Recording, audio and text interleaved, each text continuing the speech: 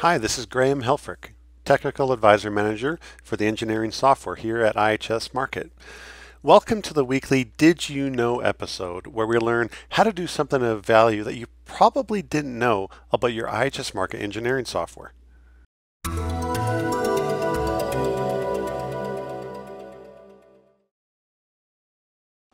Today's topic is about comparing different results that you can get within Harmony. That could mean comparing results of different pressure loss correlations, of the performance of one well against another well, or even which operator has a better average rate.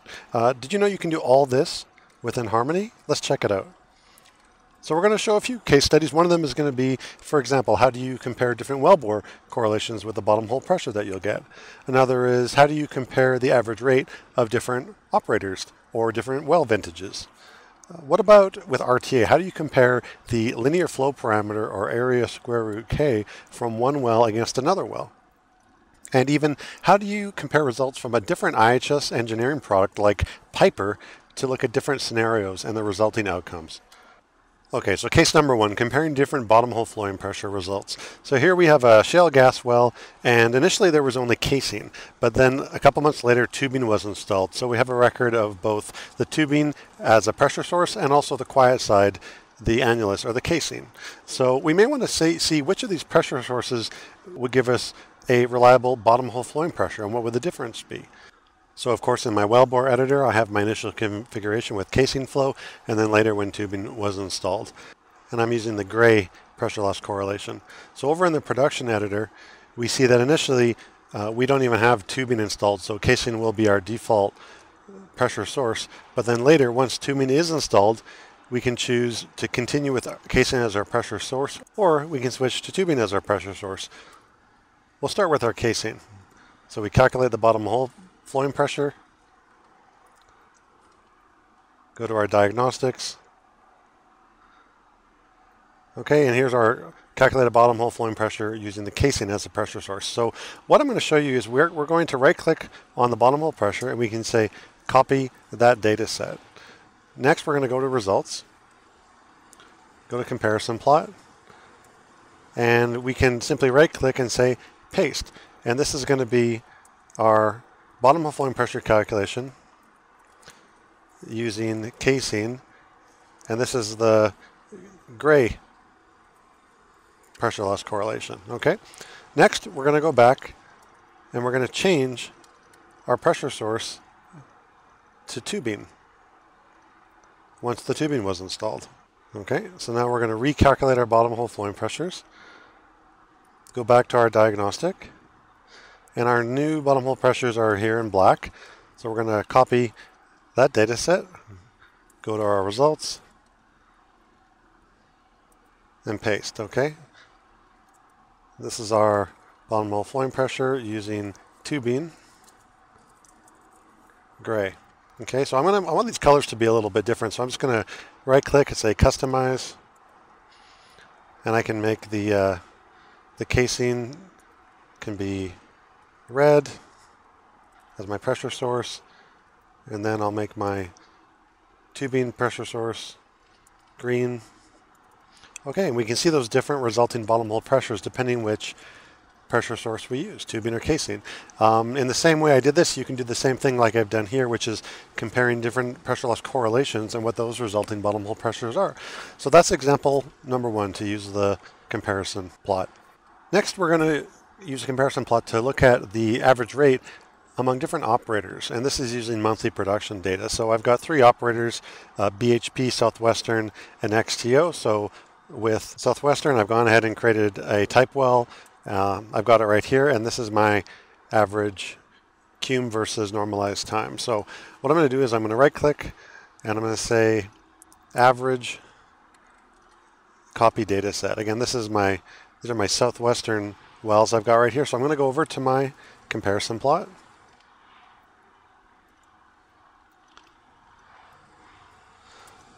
Click paste, and this I'm going to rename it Southwestern type well XTO. I've got a type well already made, so we'll do the same thing there. Right click,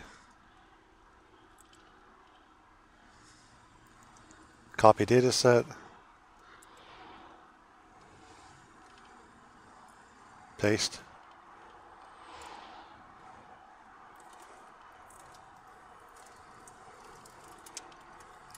And we'll finish with my BHP type well.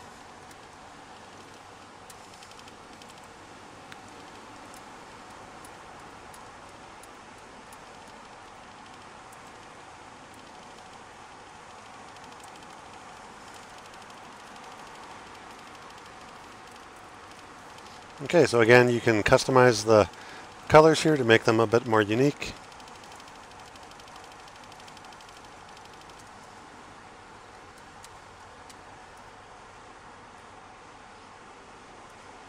All right, so that's another example of comparing different operators type well against each other. And you can do the same thing for different well vintages.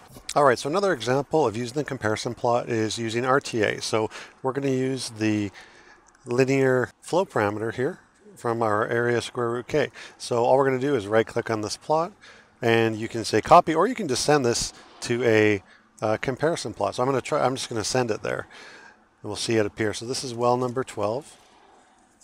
And there, we see it sent automatically here. So I'm going to rename this well 12. We'll look at another well.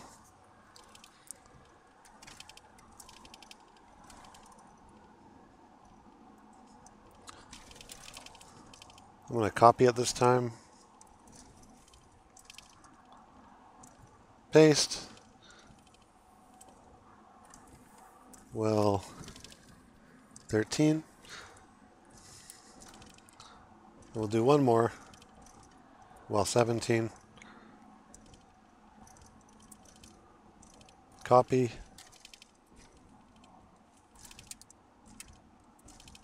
Paste.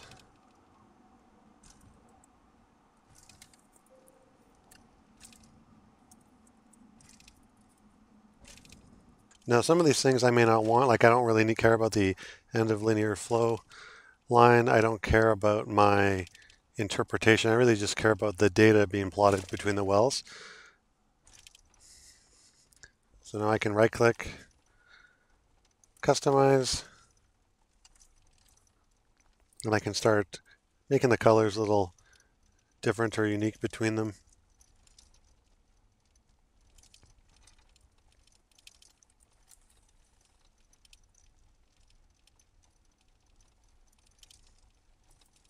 Okay, here we can see well 12 in blue and well 17 in green have a very similar slope, or area square root k, where well 13 in red seems to have a lower productivity. It's a more steep slope. So that's a great example with RTA. Now another example of using the comparison plot is using the IHS Piper software to take its results and paste them into the comparison plot in Harmony. So here we have a gathering system set up. Each of the circles are wells, and the colors are representing the friction in the pipelines.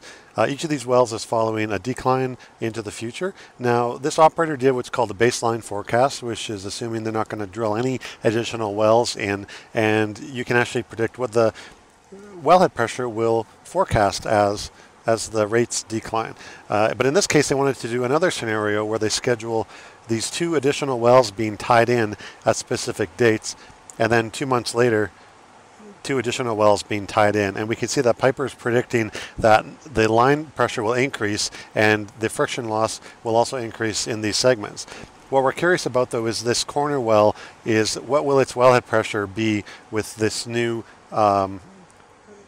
bottleneck happening and this extra volume being added into the gathering system. So we can take this well in the top left and see that its wellhead pressure is expected to increase a lot and then increase again when those new wells are tied in. So we can copy this plot from Piper, and over in Harmony's comparison plot we can paste it.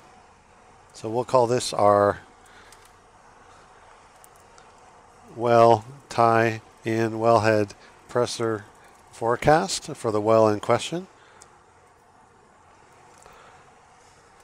And we can see this is the wellhead pressure profile that Piper's predicting tying no new wells in, or in comparison what that well will experience as a line pressure if we tie in new wells. Now you can of course connect RTA to Piper and get a rate response or the backout volume by this line pressure increase, but here it's another quick way if we're just using profile wells to predict the difference in the wellhead pressure.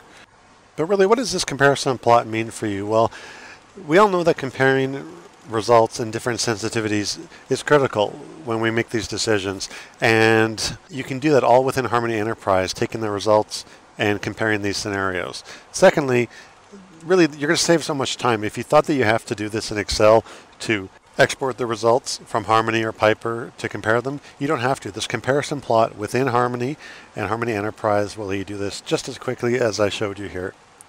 And that's it. Thank you for your time. If you have any questions, please call or email me, and subscribe to be notified of next week's Did You Know episode.